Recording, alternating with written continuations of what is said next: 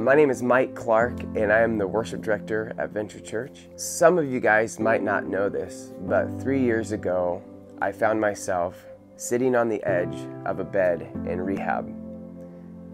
I was heavily addicted to painkillers, didn't know how to get past it. I was sitting there thinking to myself, how did I get here? Here I was, I led worship, I had albums out there already, I was this worship leader in this Mike Clark band, and I'm sitting on the edge of my bed, not understanding how I ended up right back in the place that I've been before. In that moment, I wrote a song called So Many Like Me. It was a time of massive isolation.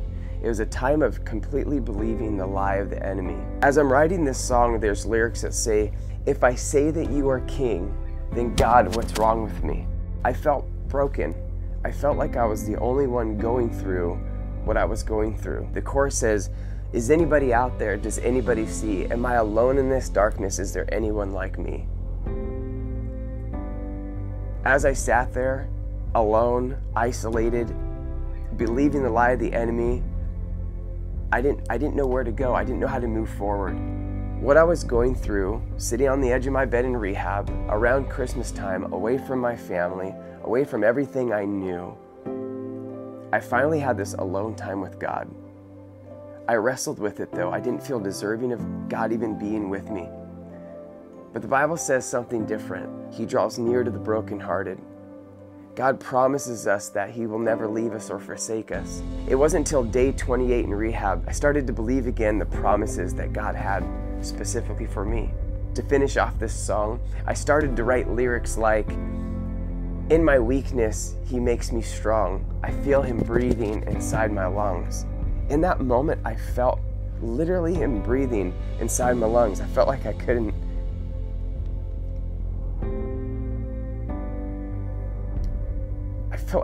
understand why He would even care.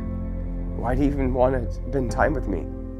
So I continue to write this song, and the end chorus says, "I know that you are out there. I know that you can see. I'm not alone in this darkness. There are so many like me."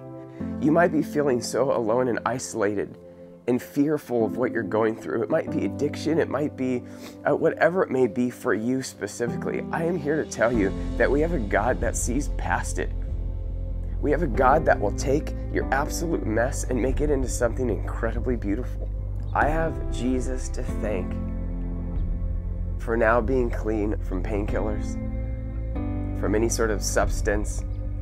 My absolute heart and soul is completely free of these things. Why? Because I share when I'm struggling. I share when I start to feel depressed. Don't ever feel isolated and that you're the only one going through what you're going through. I promise you, the moment you start to share and open up is the moment you're going to realize that there's so many other people out there just like you.